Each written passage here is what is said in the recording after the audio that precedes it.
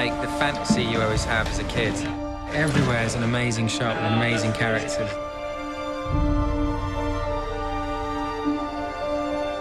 It's about the humanity of it, which just makes the whole thing so real. Ready and action! Your heart's beating and you're actually in this situation.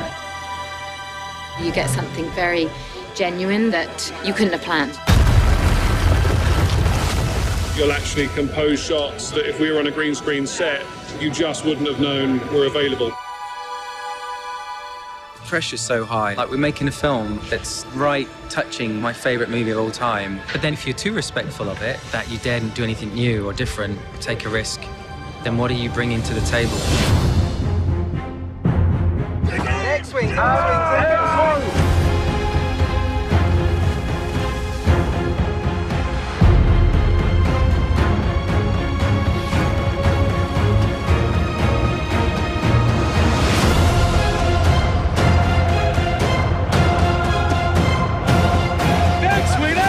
Kills the actor down there!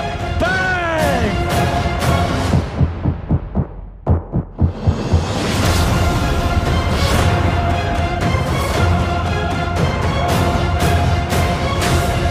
I mean, this is really where a film crew like this really comes into their own.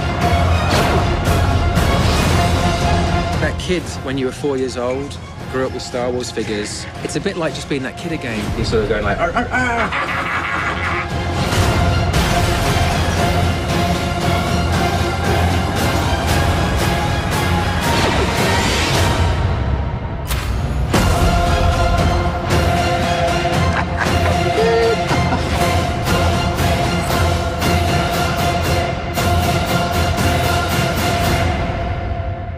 May the Force be with us.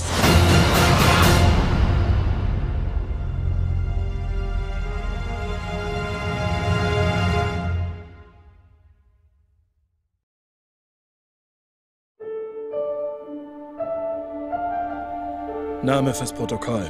Jyn Erso. Fälschung imperialer Dokumente. Besitz gestohlener Güter, schwere Körperverletzung und Widerstand gegen die Verhaftung. Auf dich allein gestellt, seitdem du 15 warst. Rücksichtslos, aggressiv und undiszipliniert. Das ist doch eine Rebellion, oder? Ich rebelliere.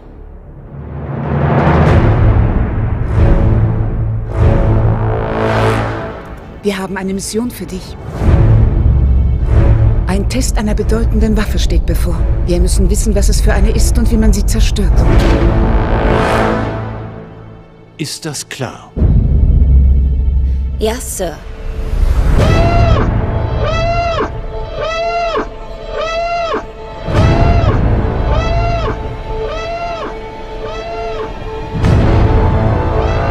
Was wirst du tun, wenn die dich kriegen? Was, wenn die dich zerstören?